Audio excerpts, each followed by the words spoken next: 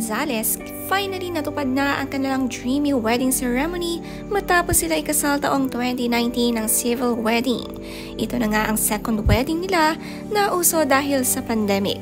Si Luane din nga ay naging newscaster ng GMA at naging double cuts, kaya naman ang mga principal sponsor nito ay sina Sotto, Tito Sotto at Joey De Leon.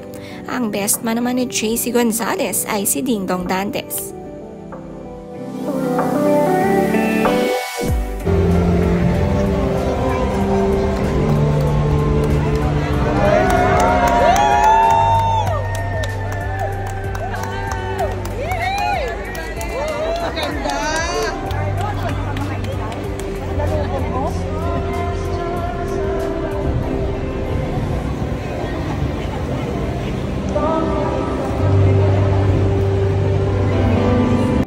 Dito nga sa Pasay City, ginanap ang kanilang napakagandang kasalan.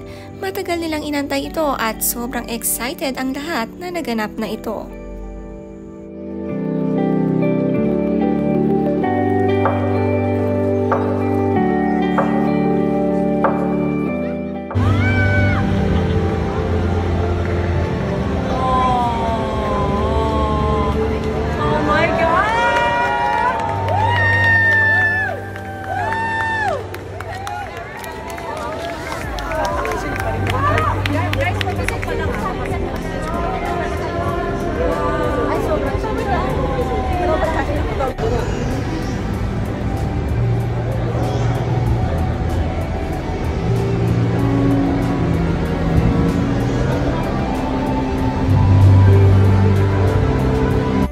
Sa Shrine of St. Therese nga nila napiling ganapin ang wedding ceremony.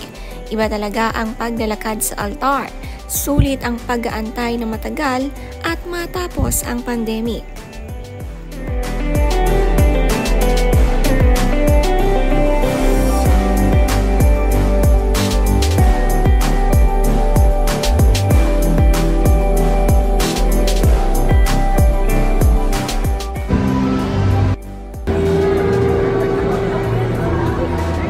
Napakarami naman ang dumalo sa dream wedding ni Luane at JC. Mula sa unang Hear It newscasters hanggang sa 8 Bulaga Dabarkads, lahat ay present dito.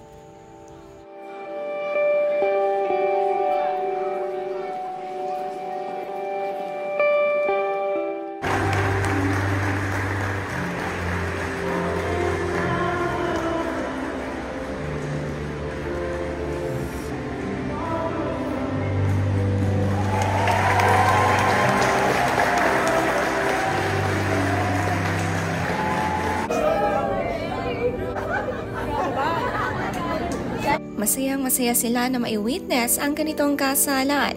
Very lovely bride nga ni Luane sa kanyang edad na 37.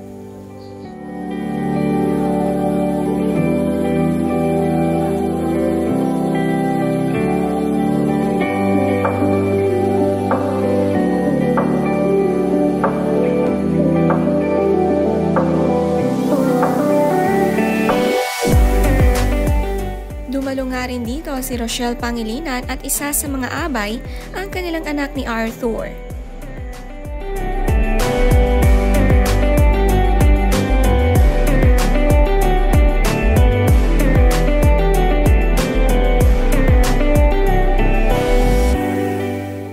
Si Pauline Luna present din, pati sina Judy Ann at Ryan Agoncillo, sina Pia Arcangel, Susie Entrata, Connie Sison, Lin Ching at Mel Chanco.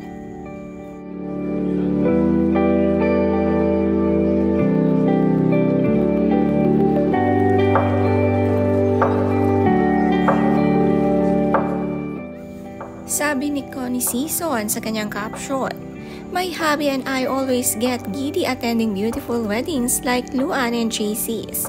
We always can spot a match made in heaven. Congratulations and best wishes. Love seeing true love."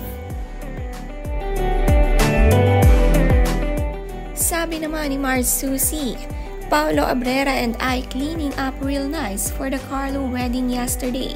It was a most dreamy and beautiful wedding indeed. Happy for dear friends JC and Luane.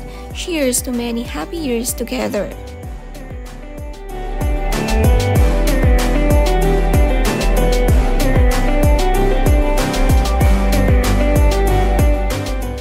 na class at elegance ang dating ni Luane sa kanyang gown. Very simple, very elegant ang datingan.